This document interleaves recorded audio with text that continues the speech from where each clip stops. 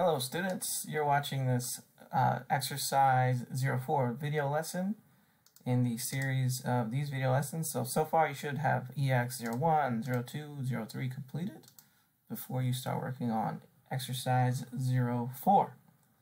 In this exercise we see just a front view and an isometric view, and that's because this object is cylindrical.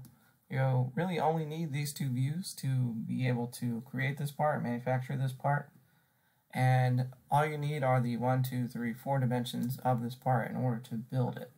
So this should be pretty straightforward. You might not even need to watch this whole video lesson in order to create the part and the technical drawing. So if you want to give it a shot on your own, I highly encourage that. Let's see what you can do. If you want to continue watching, then go ahead and continue watching. So let me get this part started. So on Autodesk Inventor 2020, I am clicking on Part. That's going to load up. Let me go back and look at this. So I'm starting off with this 40 millimeter diameter of a cylindrical section here that is 30 in height or depth. So I need to make sure I go to Tools, Document Settings, and change the units to millimeters. Apply, close. Clicking on 3D model, clicking on starting a 2D sketch, clicking on the XY plane. Then I'm going to click on circle. The origin, I'm going to click on the origin and start from there. And it looks like I'm already set to the diameter dimension because the dashed line going from end to end of the circle is in the diameter setting. If it's not, while you're moving your mouse, you can right click and you'll see that you can change it to radius or right click, change it to diameter. Oops, I didn't click. There we go. So the diameter should be 40. So I'm going to type 40 and press enter. Click on front to get that to be in a good view. If you didn't do it that way, you can always just go back, click dimension, click on the circle, make sure the little arrows are from end to end showing diameter. If they're not, you right click and go up to dimension type and make sure diameter is checked. Okay, so I don't need to do that, so I'm going to tap escape and then finish sketch. And click on the little home button to get that into view, and the length of that is 30. So I'm going to click extrude, make distance A say 30, click OK. Click on the little home to get that into view. Now this section here we have a diameter of 20 and also another same length of 30. So on this surface, right click, new sketch, click circle, and one of the main reasons I always start with the origin for circular objects is because now the origin is the center of the circle, or this next circle that I need to make, which is in 20 millimeters out diameter. Finish sketch, click extrude, extrude that by 30, click OK, and the part is complete. Now we just save it and make the technical drawing. So this is going to be EX04, your name, click save, click on the little drop down menu, click on drawing, let that load up. Okay, we got to adjust our sheet. So right click on sheet 1, edit sheet, make that size A, click OK.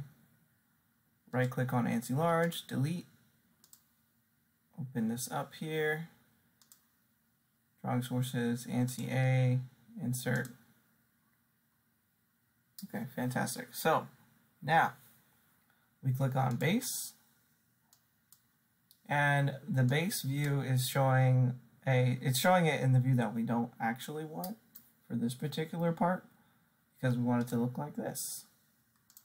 So what we'll do is, using the view cube, we will click on one of these arrows. I'm going to click on this one and see if it turns it the way I want it to. Yeah, so the top arrow is the one I clicked and wanted it to be in this view.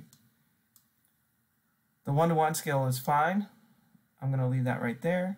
And we only want this top view. So I'm going to move my mouse to the top right and click to get the isometric view of that, and then click OK. Now this is not the view I want the isometric to be in, but I needed to click it up there so that it would stay there, and now I need to adjust it. So I'm going to move my mouse like near it so that the red outline goes around it, and double click. And now here its own view cube pops up. Let me click on the little home, and that is the view I want it in. So now I can actually move that, and that'll be in the view I need it to be in. I'm also going to click on shaded so it stays colored, and click OK. And I'm going to move that over a little bit.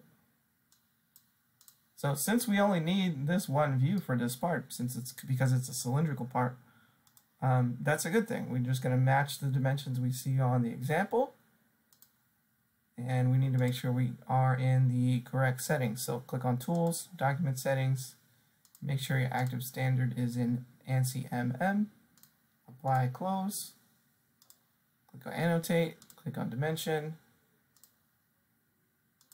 click on that dimension, click on this dimension, and click on this dimension. Now here's something I want you to notice. Right here, this little section right here, where that extension line comes out, it's touching the part. We don't want that. We never want the dimension lines to touch the part. So I'm going to tap Escape a couple times. I'm going to click on 30 and I'm going to press Delete. So to do it properly, click on Dimension and click on the corners, and now you'll see the dimension, the extension line does not touch the part. That's something you need to be aware of, and always make sure that you make that correction. There's also a center line going through the whole piece, so we'll add that in a moment. Let me finish this up. Okay, so there's all the dimensions you'll need, and we'll make them look pretty in a moment. Click on the center line bisector option, and for this one we're going to click on this top corner and this bottom corner. Oops, that's not what I wanted to happen. I want to click on this line and this line. Nope, that is not what I wanted to have in either. Those two lines. Okay, so I thought it would make a long line if I clicked on those two corners, and I was wrong. But I need this center line to go all the way through this part. So I'm tapping Escape. I'm going to click on that line and grab this little dot right here and pull it down. Okay, and that's what I want to see. I want to see a center line that looks just like that. Now let's update these dimensions to make them look a little more attractive. So I'm going to right click on a dimension. Make sure your mouse is actually on top of the numbers. And then you right click, click on Edit Dimension Style. And it takes a moment for the menu to pop up. And here we go. So in the units, click on Precision, make that 0. And we're going to go to Text. For the orientation, we want to click in this menu and click on the inline horizontal and click Save and Close.